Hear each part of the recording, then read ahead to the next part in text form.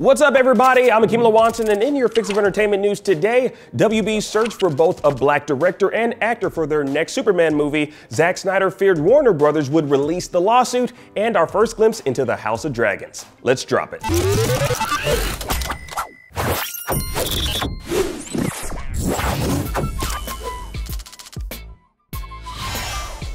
According to anonymous sources talking to The Hollywood Reporter, Warner Brothers and DC are committed to hiring a black director, with the script for the movie being written by Ta-Nehisi Coates and produced by J.J. Abrams. The best-selling author Ta-Nehisi Coates is no stranger to the superhero genre, as he has written acclaimed comic book runs on both Captain America and Black Panther, the latter of which influenced the smash hit Black Panther movie. According to the THR article, Warner Brothers is expecting to get the script from Coates by mid-December, hopefully giving them enough time to find a suitable director by then.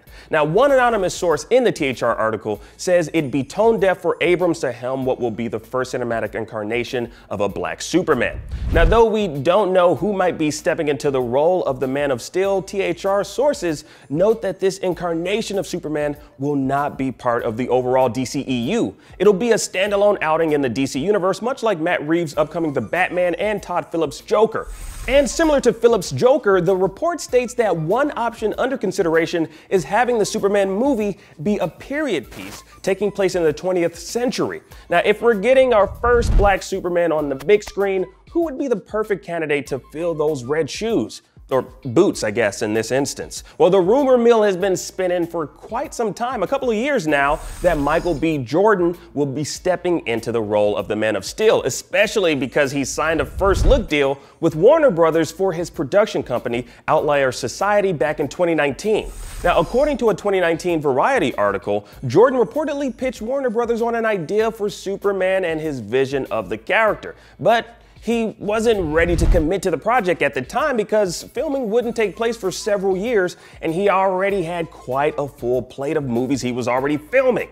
Warner Brothers is feverishly looking for a suitable director right now, with Coates currently cooking up a script. With all the fan art imagery of Michael B. Jordan as the Man of Steel that's been circulating on the internet, he'd definitely be a suitable choice to play Kal-El. But, you know, he actually has responded to the rumors before. I've been rumored to play Morpheus to Superman to DuckTales reboot to Power Rangers. I'm a fan of comic books, you know, I understand, you know, the fans being upset at, oh no, why are they doing this and why are they changing that? You know, I would feel the same way about certain things. So just know if I ever were to dibble and dabble in anything, it would be authentic and something that I feel like people would really support. Yeah, I don't know, but you know what? If those rumors of him pitching an idea to WB back in 2019 are true, he may have been the catalyst of what we're reporting now in 2021.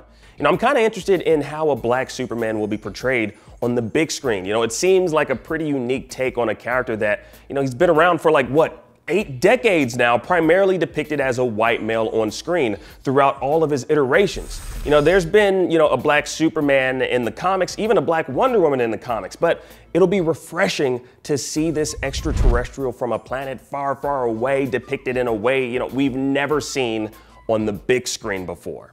It worked for Phillip's Joker, you know, where we see the Clown Prince of Crime presented differently, and the majority of fans that saw that movie and that depiction of the character loved it. So let's not rule out this movie before all the pieces are brought together. But you know what, I'm curious to know, what are your thoughts on this take of the Man of Steel? Who do you think would be a great director for our first black Superman? And who do you think would make a great Superman, a great black Superman? And do not say Will Smith. Y'all seen that unnecessary collateral damage he caused in the Hancock movie as Hancock. Get on the track!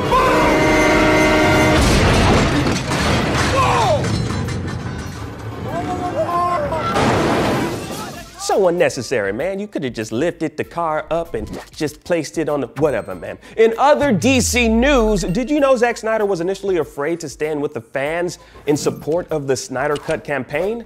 Yeah. Speaking to the Sunday Times, Snyder shared that he was worried Warner Brothers might come after him if he publicly expressed how he too was all for his true vision being realized. He said, quote, "I was more worried the studio would sue me, do something to silence me.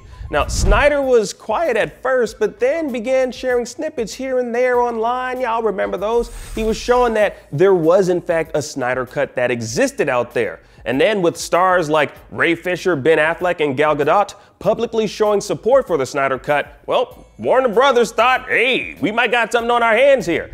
Then the 4-hour-long Justice League movie was eventually released on HBO Max, and balance was soon restored to the DCEU. And finally, we've got our first images from the set of the HBO prequel to Game of Thrones, House of the Dragon. Yeah, taken from a lovely beach location, we see 5 of the key cast members looking fly as they replicate one of those old school 90s boy band CD covers where they look off into the distance. I don't know why they chose to go with that, but they did. We got Emma Darcy and Matt Smith as Princess and Prince Targaryen, Olivia Cooke and Rhys Evans as Alicent and Otto Hightower, and we got the homie Steve Toussaint as a character known as the Sea Snake, although he looks like King Ezekiel from The Walking Dead. I am King Ezekiel. Welcome to the kingdom. No release date just yet on the HBO series, but we'll be watching beachside if any developments pop up. And that was your fix of entertainment news for today. I'm Akeem Lawansa. Thank you all so much for watching. And now that you're all caught up on the news, go check out that Loki teaser and all the MCU Phase 4 updates. Download the IGN app on all your mobile devices. Check out the Fix of Entertainment on Snapchat. And for all things everything else, keep it locked right here on IGN.